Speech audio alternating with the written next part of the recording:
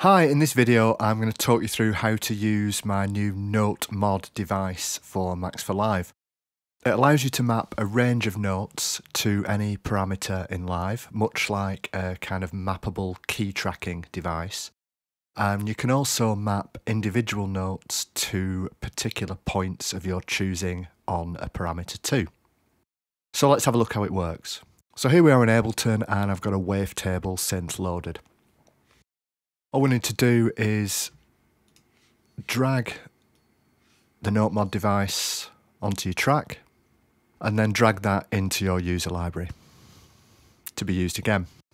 There are two views. There's a normal view just for mapping a range of notes, and you've got an expanded view which will map individual notes to points on a parameter. Let's look at the normal view first. So here we're going to map a range of notes to a parameter on wavetable.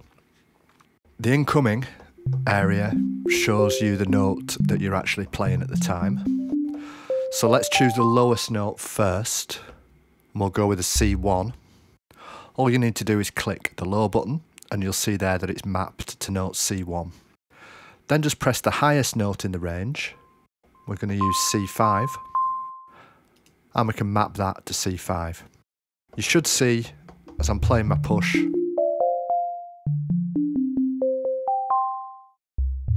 that the slider's moving in accordance with the position of the note in the range that you've chosen. All we need to do now is click map and map that to a parameter.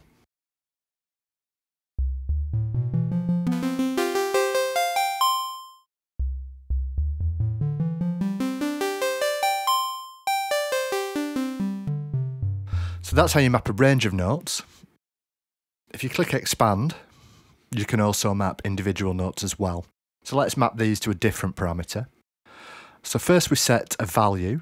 Here we'll go with 0, so the slider's at the very bottom.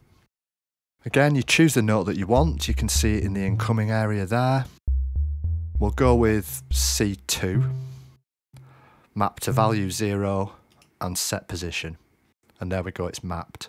So let's choose our next note. Let's go for A2. Set this to value 40. There we go, that's mapped. Let's set the next one to D3 and we'll map that at 127. So now you can see that as you play the three notes that we've mapped, the slider moves to the positions that you've set. And let's map this to decay time.